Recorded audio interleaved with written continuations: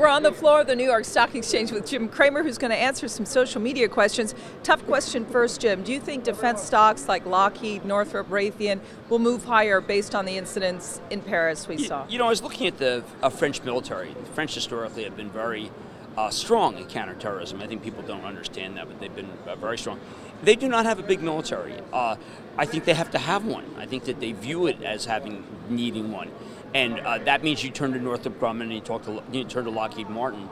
Lockheed Martin's owned by Action Alerts in part because we feel that we're not playing the world's policeman. Others are going to have to be able to buy military equipment. It's rather stark that if France really wants to move, I mean, there was a story which said they're making massive air raids. It's 10 planes. That's because no one has an air force our size. I think that others are going to have to build it up, and NATO's going to have to build it up. So yes, the answer is those stocks go much higher. Jim, I know you're watching Home Depot. What about Lowe's? We've got two of these home improvement retailers reporting earnings. Well, I mean, these are great companies, and I think that what we're in the grips of is a tremendous decline in retail. But neither Home Depot nor Lowe's is easily Amazoned. I think we're going to discover that Amazon is behind a lot of the weakness. And the reason why I say that they're not easily Amazoned is because these are products that are look and feel. You've got to go and you got to test them, you got to get them, and they tend to be bought by contractors now increasingly, and by do-it-yourselfers. One day maybe Amazon will go after them, but they really haven't yet. Question on GameStop. It's down quite a bit. Buy more or let it go? You know, it's a big short position, and I think that Paul Raines has done a remarkable job, and there was just one piece of research which just said that there's a big slowdown right now in games. I want to buy GameStop here. Now, I understand, again, people have to understand, like people on Twitter, look, there are many forces that move stocks, and some of them just want to move stocks lower.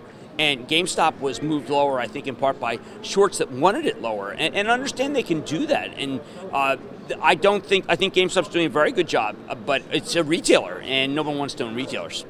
Shane asked about Bank of America, saying, do you think once the stress test is done successfully, the dividend will be raised? Well, I think that Bank of America is being given a green light. Again, just focusing on Twitter for a moment, there are people saying, Cramer, you really got it wrong, Bank of America. I mean, if you're really going to play a 50-cent game on me, get out. Get out, because you're going to lose money in the stock market. You look at what Warren Buffett's done. Now, I don't applaud his buying of IBM all the way down, but he is the greatest investor of our time. Does he care about 50 cents? Should you care about 50 cents? If you did, just own an index fund and stop looking at it. And I'm not being cruel, or I'm not being harsh to you. I'm just saying that it's not a 50-cent business. It's much more than that. All right, so let's end with your number one buy right now.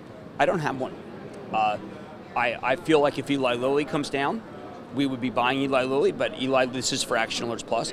But Lilly opened up, and that foiled my plans to be able to buy Eli Lilly.